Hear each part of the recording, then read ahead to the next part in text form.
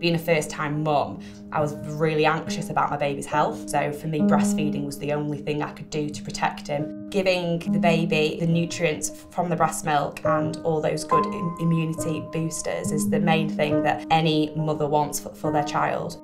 Thinking back to my first child, I actually felt like I wasn't good enough. Something that's supposed to be natural, like as a woman, as a mother, and to not feel adequate was a lot. And then you almost feel that you are doing a disservice to your child because you have birthed them, you have, grown them for 9 months, and then the last hurdle is feeding them.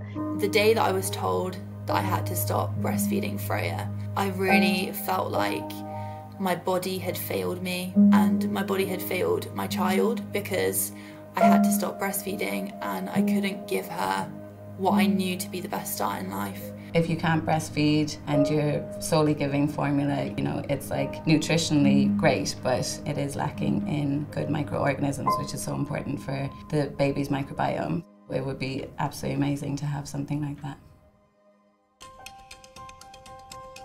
So our mission at BoobyBiome is for every parent, regardless of their gender, their socioeconomic background or their ethnicity, to provide their baby with a breast milk microbiome to improve the health of generations to come.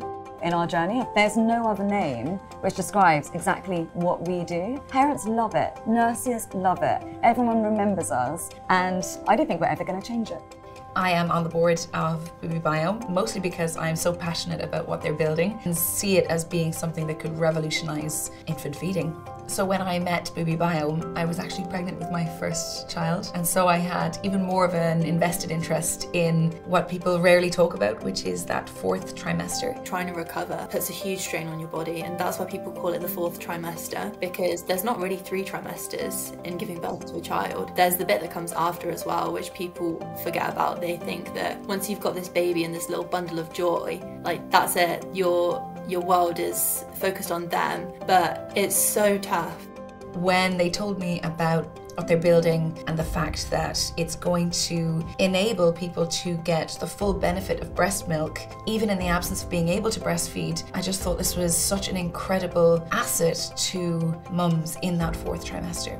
So we are developing the only supplement which will contain beneficial bacteria which we've isolated from breast milk. It's multi-strain to really mimic this complex ecosystem, and also will contain these particular prebiotic sugars called human milk oligosaccharides to ensure that this consortia that we want to grow actually can successfully colonise the infant gut. BoobyBiome had isolated some good bacteria from breast milk that was going to be used to develop a product for babies that haven't had access to breast milk to help them have good gut health and a healthy immune system. So BoobyBiome approached us to help with developing a manufacturing process that could be then scaled up towards commercial production.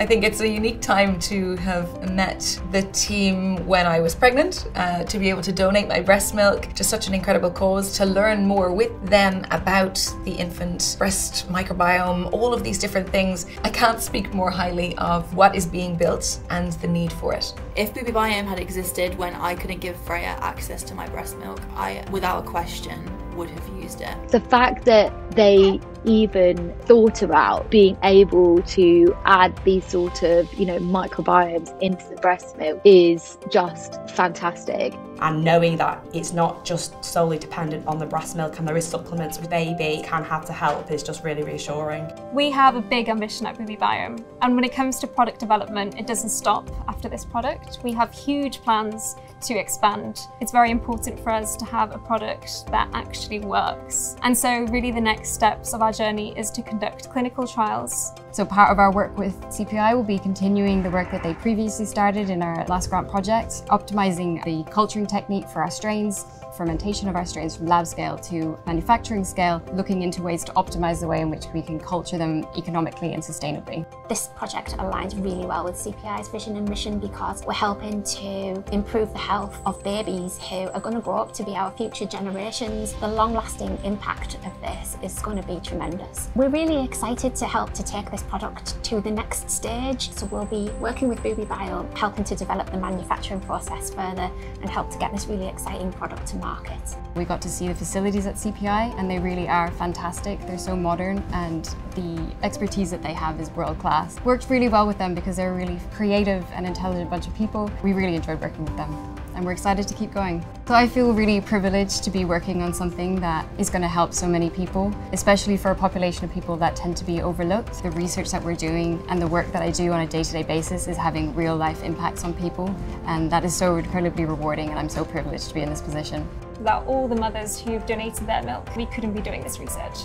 As a scientist, to be able to work on such cutting-edge research on a field that is very important to so many women is something that I just love doing. I think the impact of this is immeasurable. I'm really, really excited to see how much impact we can have with this product. And it's also so great doing this with Lydia and Tara. Lydia comes at this from the microbiology side, Tara the data science, and me as the chemist and biophysicist. And at the end of the day, we also have so much fun building something that's going to change the world.